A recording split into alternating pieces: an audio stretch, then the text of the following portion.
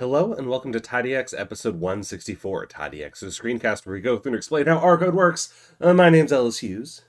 And my name's Patrick Ward. Thanks for checking in with us at TidyX. Always glad to have you. As always, be sure to like and subscribe on the channel down below.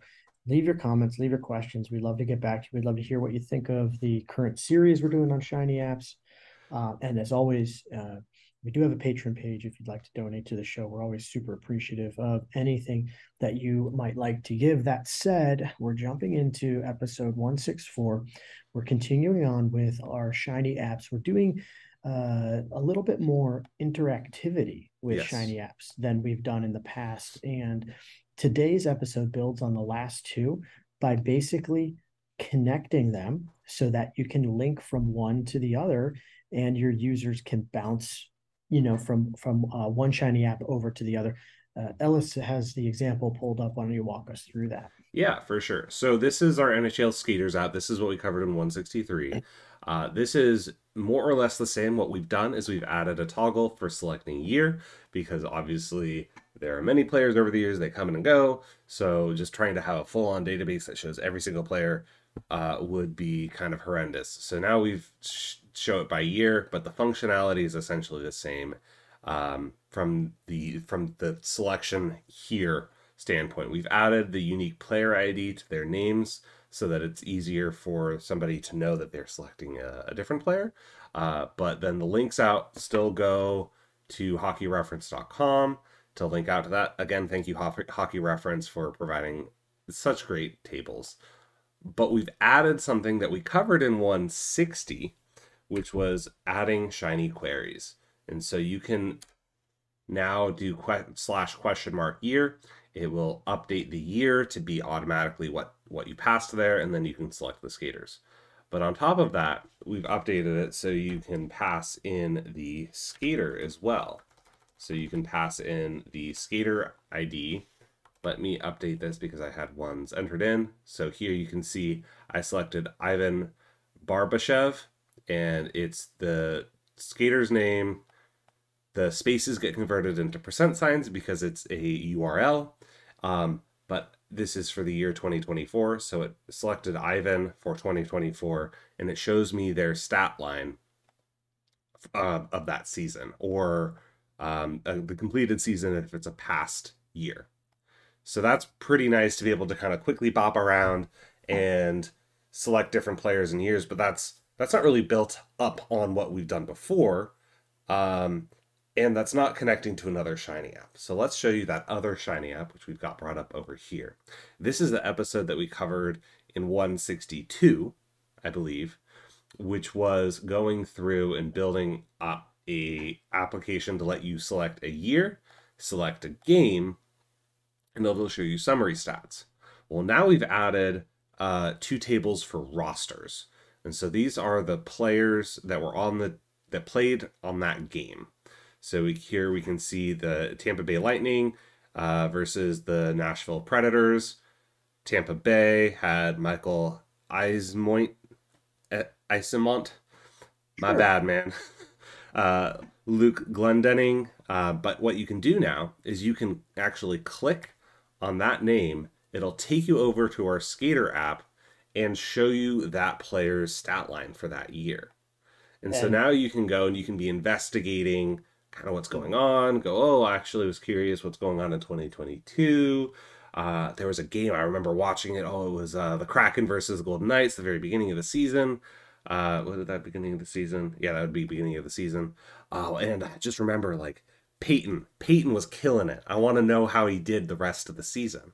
So you can click on that now. Takes you over to the player URL app, updates the season, updates to the selected player, and it'll show you the information about Peyton. Well, it looks like Peyton might have played on a couple different teams. Um, Eventually in Vegas. Eventually on the no, he started at the Vegas team because that would have been yeah, beginning of the season. yeah. But you can now go through and see, well, he kind of bopped around a little bit. Um, but he's 21, so he's young. He's a center.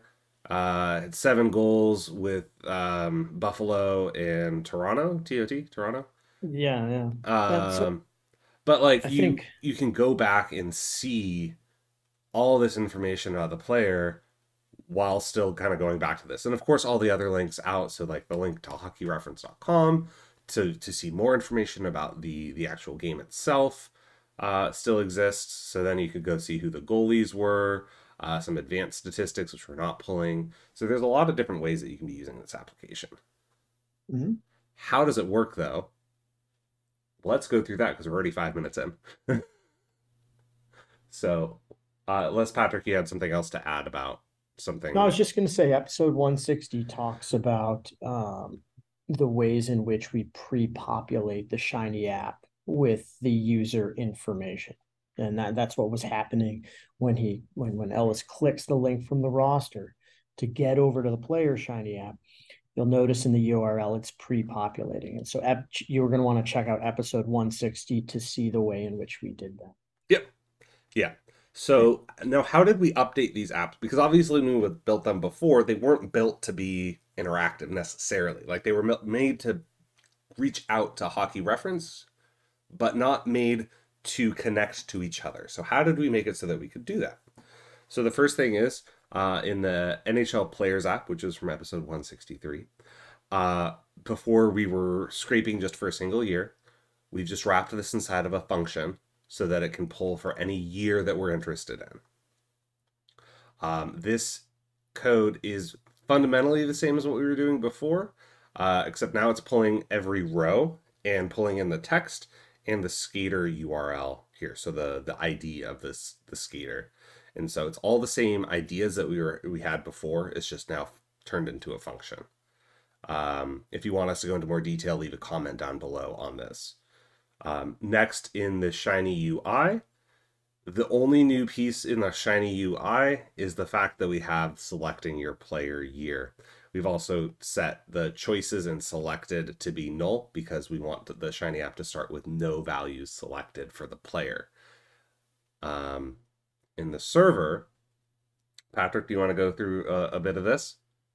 Yeah, so because last week's episode with the players was just scraping one season, we didn't need to have the server have this reactive val in these observe events. If you remember 2 episodes ago, when the user was able to define a year, it would reach out to Hockey Reference and grab that data and pull it back. That's what we have going on here. And so in order for that to happen, we have to be able to, once the user specifies a year, reach out to Hockey Reference and grab those players and then make those options available to the user in the select skater box that sits underneath the select year box. And so that's why we need that observe event, which we went in detail in episode 162 on how this works.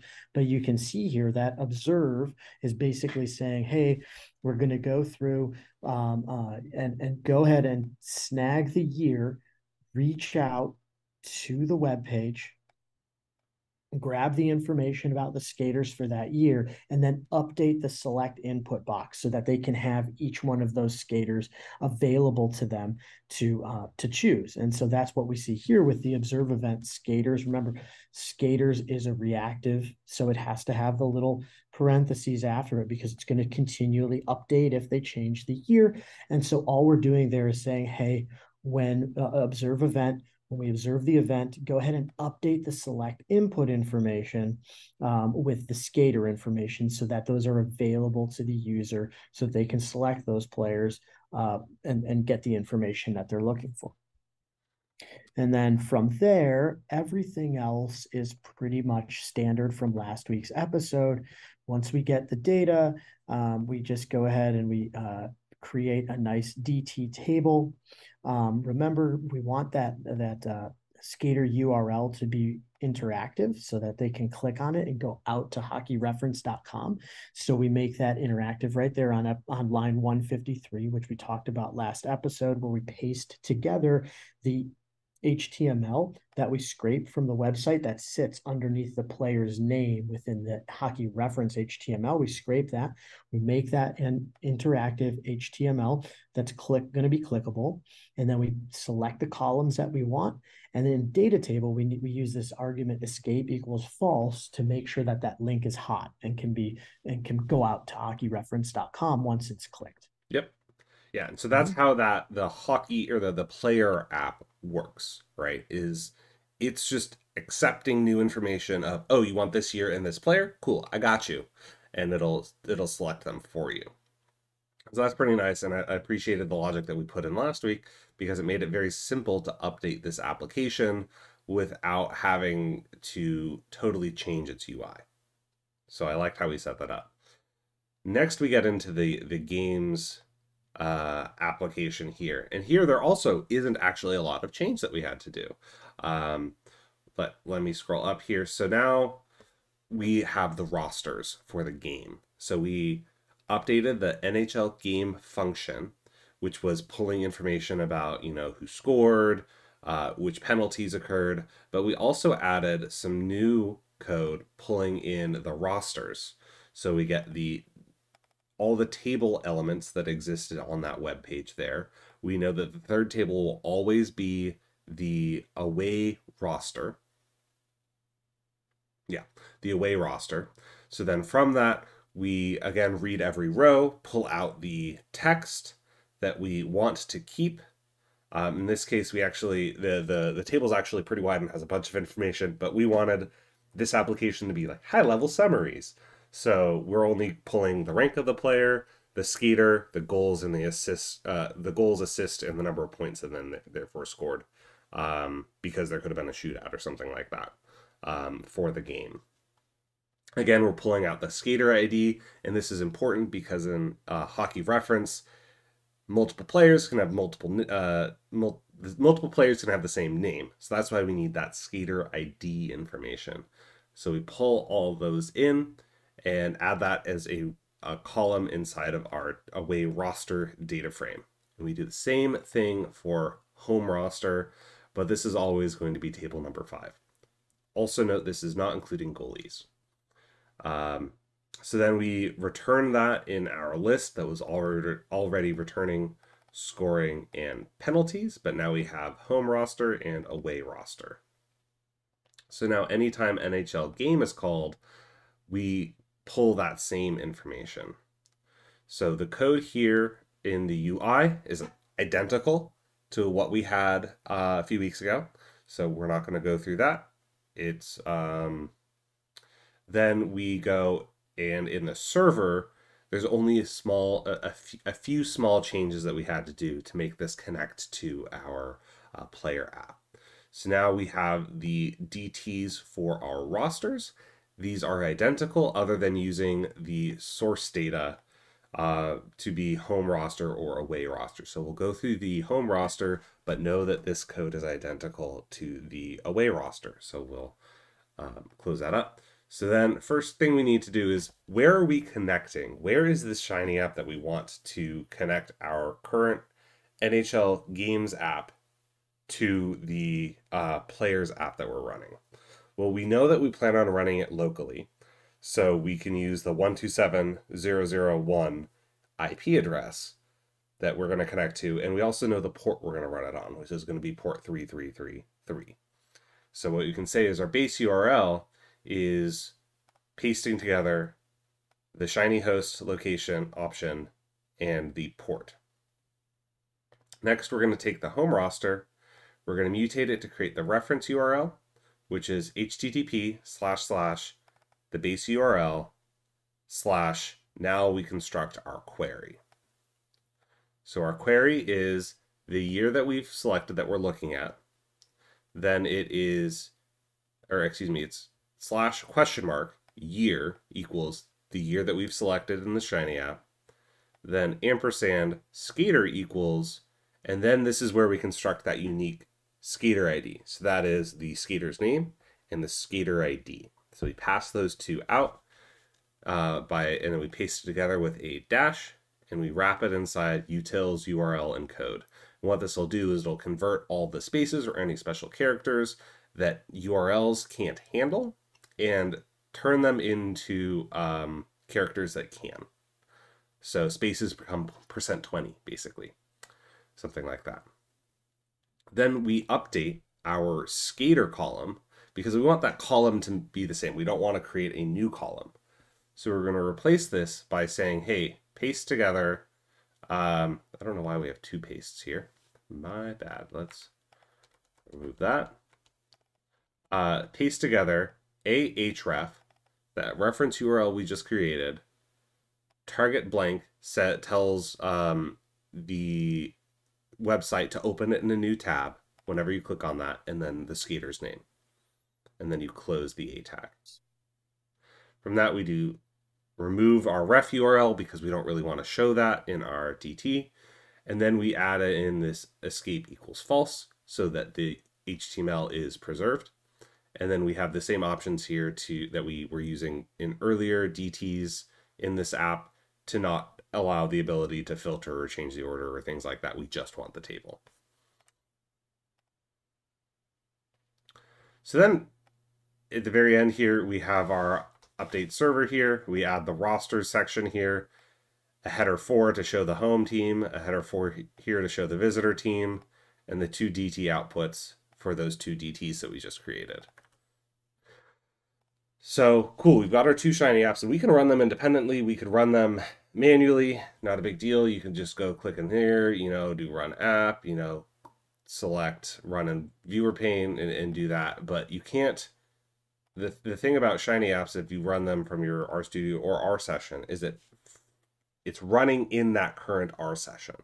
So it locks it, right? You can't run more code in your current console without it just doesn't run, right? It blocks your current R session. So how are we going to get both of these to run? In the past, what we've done is we've opened up another RStudio session and balanced between the both of them, and that's kind of a pain. But there's a better way. And so I wanted to show you this. So this is an easy way that I think to connect these two together. I've also not seen this before. If you have seen this before and seen other people do this, leave a comment down below, because that's pretty cool that we've kind of coalesced on the same sort of idea here. Patrick, do you want to explain this? So we're going to use the call R library, which allows us to open those two Shiny apps simultaneously. So you start up the whole process here with the R_session $new function, which gets this basically going. And then from here, pretty easy. We're just basically saying for the player app, we're going to call takes a function.